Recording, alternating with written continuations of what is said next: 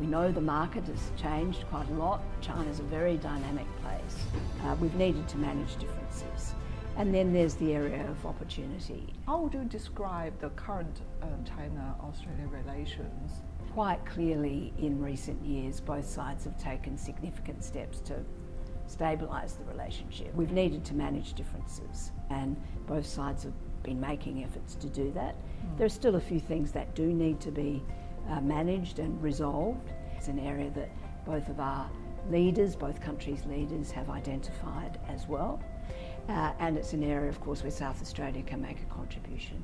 In my question list, I was going to ask you about the trade relations between South Australia and its sister province in Shandong. South Australia and Shandong have had a sister province relationship for 38 years. We are both very significant agricultural producers.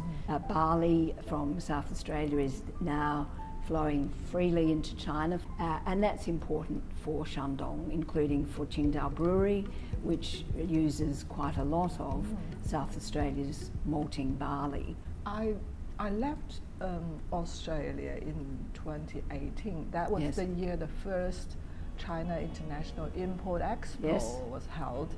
So what's the plan for this year's CIIE? Well, planning is underway, and South Australian companies are very keen to come into the Chinese market.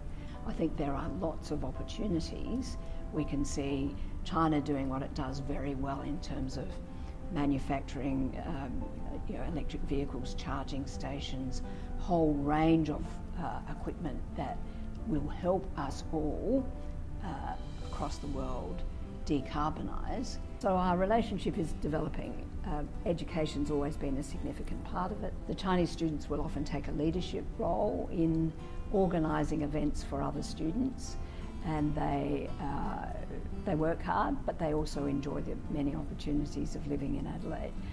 Just as you mentioned, every one of them is an ambassador. Yes, they are. Well, we like to think that they are.